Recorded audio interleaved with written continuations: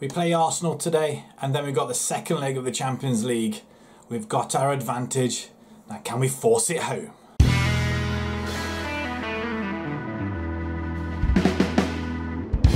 Welcome back, everybody, and we've just had a little bit of mixed bag of results, really, to be perfectly honest, since our win at Napoli. Yeah, very disappointing, but we're still hanging on to 5th spot. Only just, though. We're only 2 points ahead of United, but United have now got a game in hand. If we just let you run through the results. We beat West Brom 2-1 after the Napoli game. Very, very decent and professional game. 2-0 up after half an hour. Marty getting his first goal for the club. And he's having a little bit of problems settling in as well. So we're trying to give him as much game time as we can just to make him feel at home. West Brom did get a goal back in the last half hour. It was a little bit nerve-wracking to say the least. But we managed to go through it. Liverpool in the FA Cup as expected. We only lost 1-0 though this time. We did push 3 in midfield for this one. Not quite defensive, but more bodies back if we needed it. Not a bad result, 1-0. It could have gone either way, to be perfectly honest. We had the same amount of shots. We had more on target, though, to be perfectly honest. And I feel like we should have won this one. That led us on to the Newcastle game, 1-0. Then we found ourselves 2-1 down, as normally is the issue. And then Matt O'Reilly steps up with a superb goal on 70 minutes. So that ended up 2-2. So a win, a loss and a draw. Vargas getting his first goal in about 8 hours of football, so that was quite pleasing as well. He has now netted 15 now in the league, 19 overall, and he's doing pretty good as well. He's doing a lot better than he did for Lyon last season. He's still got about 8 games left, and he's 2 goals off getting that amount of goals that he got last season. He's still a way off from the season before though, but you know what, it doesn't really matter. As long as he does well here, hopefully he'll pick up next season. So today we've got Arsenal and we've got Napoli in the second leg.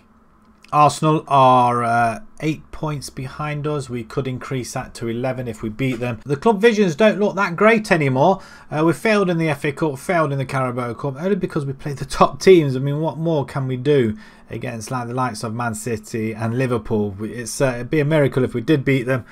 But it's not to be at the moment. We're just having a torrid time against the top 6 teams. We really are.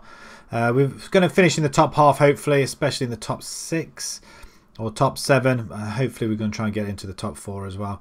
And we've reached the minimum of the knockout round, which we're playing now. Hopefully we'll get to the second round. Right, let's jump into the first game then. It's Arsenal at home. Let's have a look at the team. Right then, Young is going to remain in goal. We've got Williams, Buongiorno, Wakefield and Vasquez at the back. We've got McNally and Iglesias in midfield. And then we've got Brasino, Riley and Hughes out on the wings, and Vargas up front. Brasino, he's got a star by his name. Highest average rating in 6-8 games, 7.3. That's a lot to be said, isn't it? Vargas, our top goal scorer, 19 in 33 or 39 with 2 assists. So hopefully he's going to do pretty well for us as well. O'Reilly's got netted a few goals as well, 3, and same with Hughes. He's got 11. I was going to go defensive for this one, but seeing we're at home, I feel like the best form of defence is attack. Let's surprise them. Let's see if we can jump straight into the matters, and let's kick off this game, as anything less than a draw is going to be awful for us. And we've started off really poorly already. We're 1-0 down after 3 minutes. It's a whipped in free kick. I mean, that went with some venom, that did, and the header. Young, what are you doing? I think we are going to have to look at another goalkeeper next season. I believe we do seem to leak an awful lot of goals. We want a shot stopper. That's what we definitely want. Arsenal coming at us again. It's not unheard of that we can go 2-0 down and then come back. Arsenal did it to us, so why can't we do it against them? So we need to start putting results against these top 6. Arsenal seem to be the least better of them, as Hughes proves it for his 12th goal of the season. There's no flag, it's okay, and Williams gets another assist to his name. I think that's, I'm not sure if that's double figures assist for him though, but he makes his way down that line beautifully, and I'm not sure Diallo would have done that. But at the moment, it's that back post header with Hughes once again, and we're back on level terms, boys and girls. About 5 minutes away from half time, we have another attack. Hughes still gets the ball though. Vasquez is going to go down the line. No, chips it over to Hughes. He's been brought over. It's a penalty, referee. That's got to be a penalty. Stonewall penalty. Even if it's on the edge, it's a penalty. It looks like it's a free kick. Oh, that sucks. I thought that might have been a penalty. Cross comes in, and Steele with the save for Arsenal. Very disappointed. I thought that might have been a penalty. That is about it, and it's just started to rain as well. Kieran Tierney booked on 15 minutes. Apart from that, nothing's really happened. Best performer so far is Hughes on 7.3. You weren't that bad, but I believe you can do better. And that's what I want to say. Yes, then they seem to be relatively happy with that as we kick off the second half, and let's hope we don't concede that early again.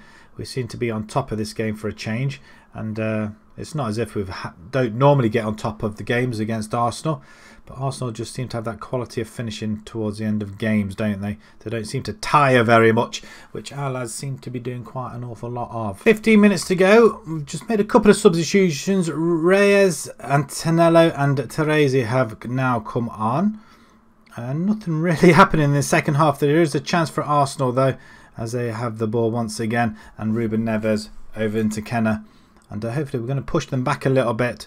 Neves controlling that midfield though, but Arsenal, as they do, as we get an interception, and Antonella picks it up into Glazer, then Glazer fires it down the line. Vargas is on goal, and that's unfortunate by Vargas though. Not quite hitting the back of the net, but it did hit the goalkeeper to go over. Corner ball, Wakefield. He's just going to plant this in. He should really be in the box, I feel. Teresi giving him back. Cross comes back in, and another effort, and this time again it goes over the bar. It's getting a little bit worryingly that we cannot put these teams to bed, especially at home.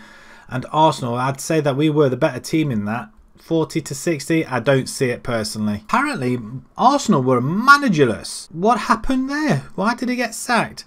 At the moment, the manager is Francesco Mauri. What happened to their managers? What happened to the Klopp? They just sacked him, did they? They just sacked him just like that. Wow. I didn't even notice that. They just sacked him.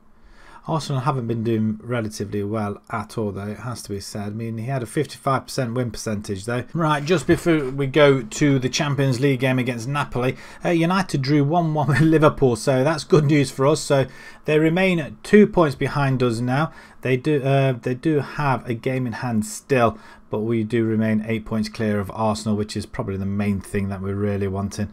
And Liverpool, as they are being held, they're only 2 points ahead of us, so it's still fourth place, still up for grabs, as we seem to be losing sight of third spot where we finished last season. So let's move along to the Napoli game, and we'll see you guys in just a second.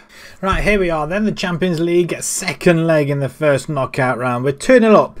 And we're just going to change the side ever so slightly. Young is going to remain in goal. Diallo, Montero, Bongiorno and Vasquez at the back. We've got Omar and Iglesias in the centre. Omar, he's not, his morale's very low at the minute, so we're trying to up it as well. So hopefully giving this game time will help him out a little bit there. Maldini on the right, Marabi on the left.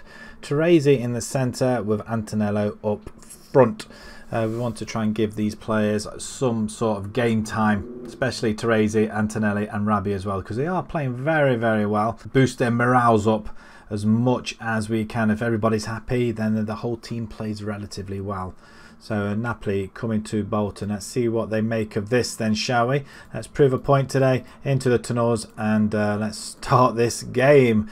Right, 2-0 up from the first leg. Can we go on and just... It should be a normal formality. I should have really changed the goalkeeper as well. Give Young a little bit of a break as well. He's there virtually every single game. Free kick outside the area. And it's a great stop by Young. It looks very close, but I doubt very much they're going to accept that though. So that probably hopefully spurs us into some sort of action here. But that's not the sort of action we're literally wanting, is it? All the way back to the goalkeeper. Montero plays out wide to Maldini. I'm not sure how he's been playing this game though, but it's nice to see him on the ball. Antonello, great ball for Rabi, and he's just been legged over. That's going to be a penalty kick, I believe. Rabi's going to take it as well, so he gets knocked over. He's going to take it. Let's see if he can put a ball in the back of the net. There'll be no way back. It is. It's 3-0 on aggregate. I don't think there's any way back for Napoli now. So they'll games against the Italian clubs just seem to come and go, and we just seem to boss them every single time. Hopefully we'll get another Italian club in the next round. Hopefully that's half time. It's pretty plain sailing, especially with almost a second string team. They're not even trying their best, I don't think, as we have got 56% possession, 11 shots to their 1. We have a corner ball. Maldini gets one in and plants it straight onto Terezi's head, his 3rd goal of the season. 2-0 on the night, 4-0 on aggregate. I think it's plain sailing. Maldini, the instigator once again. It's a great crossing though this time as well, and this time it does beat the front 2, and Terezi just leaps above everybody else and nods it in. United are 1-0 up on the night as well, 2-0 on aggregate. McKinnon scoring again, now they're 3-0 on aggregate, and they seem to be plain sailing in that game as well. Napoli coming once again, not having many chances on goal. Napoli, as they're trying to look for a way in, and maybe we ought to think about shutting up shop at some point. Half an hour to go still. Get the cross in. That's just knocked over as well. Bolton has seen a lot of European glory nights happening already. Team's looking a little bit complacent here. There's a Maldini with a free kick. What's he going to do? He's going to just plant one in there as well. 13th of the season for Maldini. 30 yards out. Hits off the crossbar and it goes in. Nicely done. 5-0 on aggregate. We just seem to be doing very well. It's a good curl on it. Straight onto the goalkeeper's head there, it felt like. But yeah, that's nice. Right, we seem to be racing through this game. There's a couple of substitutions happening. Reyes and O'Reilly are on as well. I think Iglesias has come on as well, as we seem to be very, very solid at the back as well. So it seems quite nice and quite comfortable at the moment. I'm just wondering whether to drop the formation, but I think at 5-0 we can just relatively just stay as we are. Vasquez with a header to Terezi, and they're doing relatively well, aren't they? These guys are. Vasquez all the way back to Iglesias, who's having a little bit of time in the defence as well. It's 4-0 on the night. Rabi getting his 2nd goal. Wow, it's looking very good, boys and girls, isn't it? 6-0 overall. Are they going to get a late consolation goal? Solomon to play it into Ramsey. And yeah, Napoli just don't have an answer for our skills there, and that's a poor effort, even though he did dribble all the way through and have a shot on goal as well. And we're going to run out this game pretty easy and comfortable as well. Is there a possibility of another one, really? So try to flick it over to Maldini. Maldini then, wow, it's a corner ball. Napoli panicked at the back. Corner ball, Maldini to take it. He's going to just lamp it in. Nice, lovely stuff. And Terezi should be able to pick that up. It's going up about, that should be about time up, referee. It is. We totally dominated that game. 15 shots to their 8. Rabi with 2 goals. Terezi with 1, and Maldini with the other one as well. United win 5-0 at Old Trafford. McKinnon getting a hat-trick and winning 6-0 on aggregate, as the same aggregate score as us. And for our trouble, we win ourselves £8 million. Wow, that's massive. That's huge. And Rabi's impresses. Excellent stuff. Let's just have a look what that does for our finances, and that is that does give us some money now. 13 million almost. Very nice indeed. And just before we go over to the draw, Arsenal have offered me a job. Wow, that's exciting. Decline. It's nice to be asked, but it's a no. It's a no from me. Mark Palios, I'm sorry. It's a no. Right then, the draw for the quarterfinals then. We're into the hat. Atletico Madrid are in the hat. Arsenal and Milan still yet to play their second leg. Monaco are in, Barcelona are in, Dortmund, United and Man City as well. It's going to be tough no matter who. Who would I prefer to have? Probably Milan. Monaco possibly. Yeah, Monaco or Milan. Let's have a look then. Let's draw the first team, as we are at home for the first leg. Who do we get? And we're going to get Man United. Yeah, we would do, wouldn't we? Great. Great news. So that's going to be quite difficult considering how United play. They are very solid. Let's draw the rest of the teams. Man City will play Dortmund. Arsenal or Milan will play Barcelona. Atletico will play Monaco. So it's an all-English tie.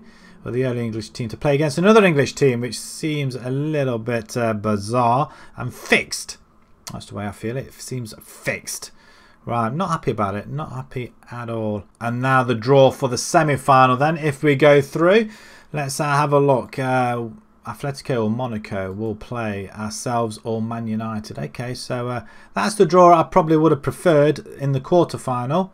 But the semi-final, it's going to be very, very tough that half. But I feel like if we get past United, we could get ourselves into the final. That would really be something. Oh dear, oh dear, oh dear, oh dear. Where does that leave us now? Right, that's when we're going to be coming back to then. It looks like we're going to be skipping past Bournemouth. We've got Chelsea away, United, Norwich at home. Wow, this Champions League story is going to carry on continuing, isn't it? It's going to be tough either way. What we'll do, I think, this time round, we'll come back to the second leg of the Champions League. I'm not holding out much, but possibly the Norwich Man United or United Southampton. We'll see how that goes on as we're nearing the end of the season as well. Who knows, we could get ourselves into a final. That would really be something. So, second leg, here we come. Either Norwich or Southampton. So if you enjoyed that, please pop a like on it. If you'd like to see more on the YouTube channel, please subscribe. And until next time, guys, thank you very much for watching. Thank you.